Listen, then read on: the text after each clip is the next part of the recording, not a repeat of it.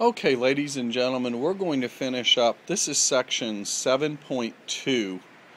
The very last part has to do with something called rationalizing the denominators.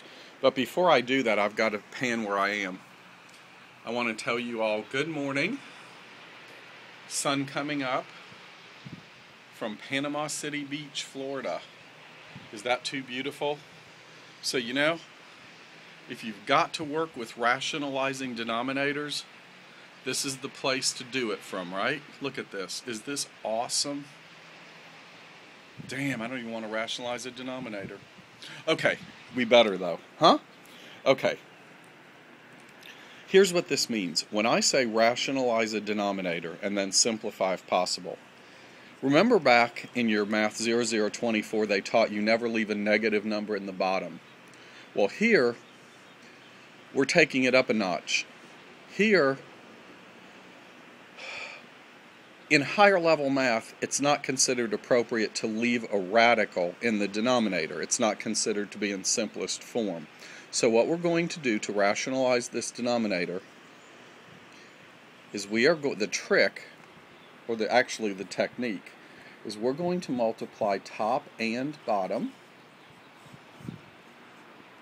by the square root of 2. What we do to the denominator, we do to the numerator. And in case you don't see why I'm doing that, watch what happens when I do this, okay? Pay attention to the bottom first, and then we'll work with the top in a minute. The square root of 2 times the square root of 2 becomes the square root of 4, right? But that is 2.